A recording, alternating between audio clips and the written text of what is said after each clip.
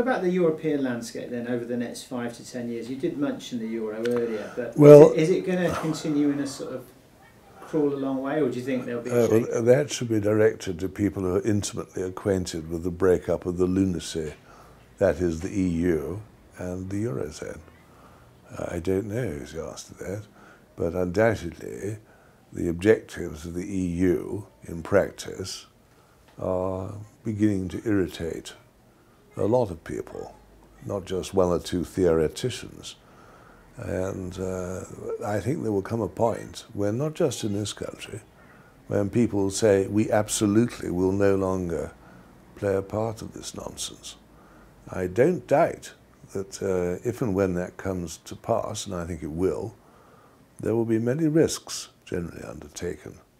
The idea behind the formation of the EU, which of course was to avoid another European war comparable to the First and Second World Wars, was a wholly noble objective.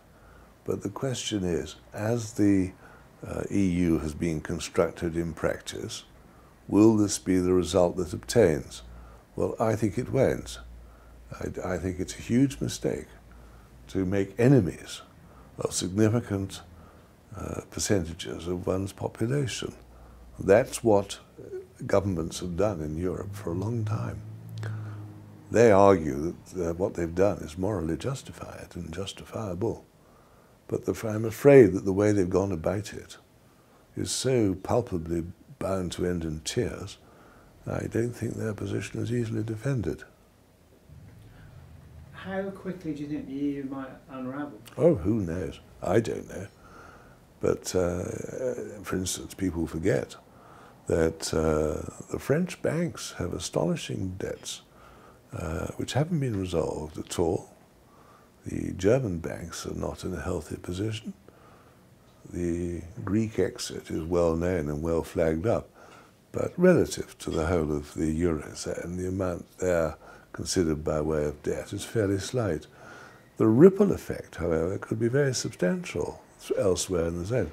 As to where first or to what effect, I'm just not qualified to comment. Does it worry you? Well, it does, in the sense that I think it's very foolish to conduct oneself foolishly. The risk of stating the obvious.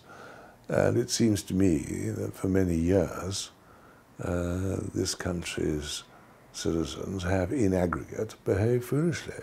And of course, you don't have to be very imaginative to see that folly has occurred elsewhere. It can't be right for large percentages, I'm talking about 30, 40, 50% of youth being unemployed. If ever one had to devise an arrangement where demagogues would succeed, that is surely it. Young men are able to run around, they're fit, and they're sure they're right, and all they have to do is listen to a fellow who says, I know the way forward. Because their reply is, well, we certainly don't think those who are currently in charge know the way forward, so we'll listen to someone who gives us some pride, gives us some hope, and claims to know the way forward. And that's exactly how troubles arise.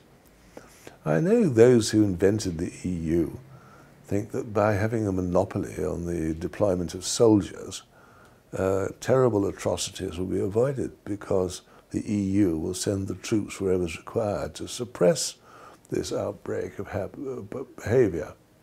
But that's not my impression as to how people behave.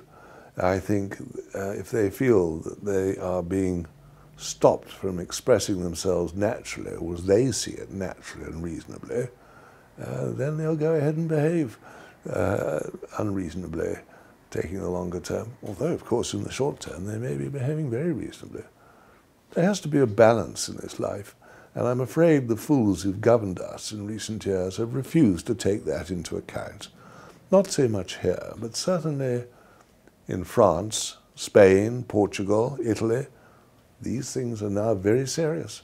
And the consequences, I think, can be really massive. As regards the timing of the emergence of these difficulties, I hesitate to say. What's your thoughts on EU monetary policy and the QE at the moment, then? Well, I think I've covered that earlier. But the idea that the ECB goes on buying government's debt expressed in euros simply to support the euro and simultaneously to keep interest rates low strikes me as insane. Because all that will happen is the ECB will end up being owed a vast amount of money which will never be available to it. And that means the deficit on the ECB will have to be made good by members of the Eurozone for starters, and quite possibly members of the EU as a whole. And this, of course, can't be done. There won't be the money there. Mm.